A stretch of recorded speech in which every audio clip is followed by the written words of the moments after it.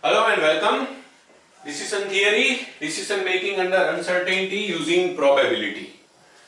And we have already discussed that probability of each and every state of nature can be found through various techniques, and they can be used to calculate expected payoff or expected monetary value by directly using the data of payoff.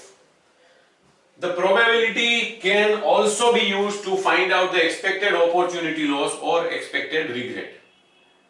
The process is almost same, but first we have to find out the opportunity loss or regret. In case of payoff, the opportunity loss can be calculated by selecting the highest payoff of the state of nature and subtracting all the payoffs from it. In case of S1, the highest payoff is 12. So 12 minus 12, that will be 0. 12 minus 10 will be 2. 12 minus 8 will be 4. In case of S2, highest is 28. Let's subtract all from it. 28 minus 14 will be 14. 28 minus 28 will be 0. 28 minus 24 will be 4. In case of S3, the highest is 40.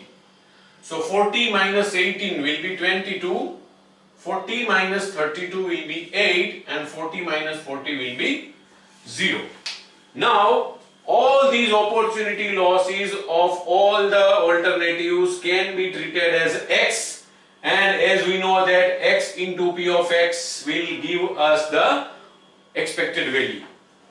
Let's find out the expected values of all these opportunity losses. And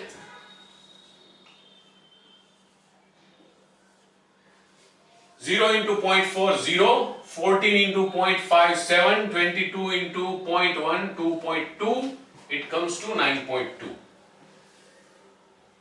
2 into 0.4 is 0.8, 0 into 0.50, 8 into 0.1 is 0.8, total is 1.6. 4 into 0.4, 1.6, 4 into 0.52 and 0 into 0.1, 0, the total comes to 3.6.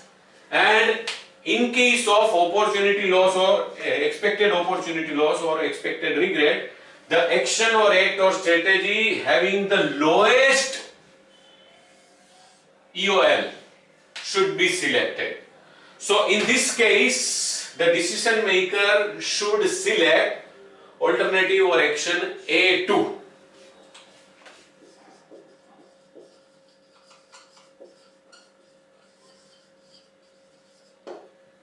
A2 should be selected. That's it. Thank you very much.